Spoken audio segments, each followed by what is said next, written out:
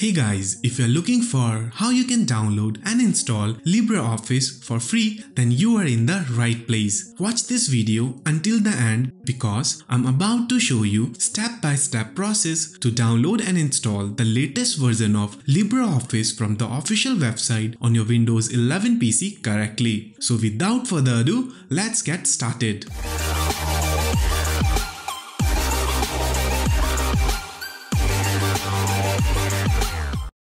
First of all, copy this link. I have provided this link in the video description. Now, open up your favorite web browser. I am using Google Chrome here. Then paste the copied link into the search bar and hit enter. This is a step-by-step detailed blog post explaining how to download and install LibreOffice on Windows 11. Scroll up and find step 1. Here, look for Download LibreOffice and click on this link.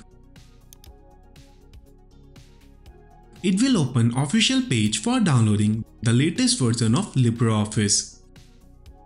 It is available for both 32 and 64-bit. Since I am using a 64-bit system, so I'll select X64-bit download link. Click on download button.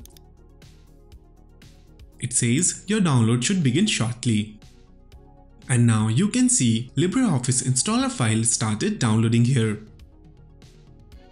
Once the downloads get finished, click on this up arrow and select Show in Folder.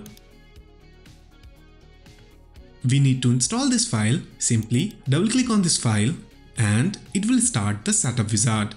Let me close all other windows so that we can focus on installation part. It says, "Welcome to the installation wizard for LibreOffice." Click on Next button. No need to change anything here. We will just stick to default and click on Next button. Check Create a shortcut on desktop. Finally click on Install button. It starts the installation process. It will take some time to install.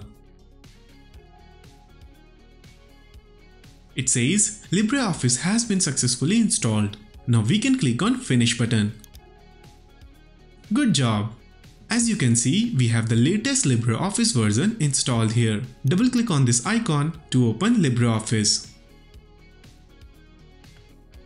Congratulations! You have successfully installed LibreOffice on your Windows 11 machine correctly. Now you can open and create document, Excel, PowerPoint presentations and more on Windows 11 for free. If you followed the steps in this video and reached until here, I'm assuming this method has been working for you. So I'm requesting you to please like the video and subscribe to my channel. It won't cost you anything, but it will definitely boost my morale for making more such videos. Subscribe and turn on the notifications so you don't miss more videos helping you to learn how to download and install applications easily. And I'll see you in the next video. Take care.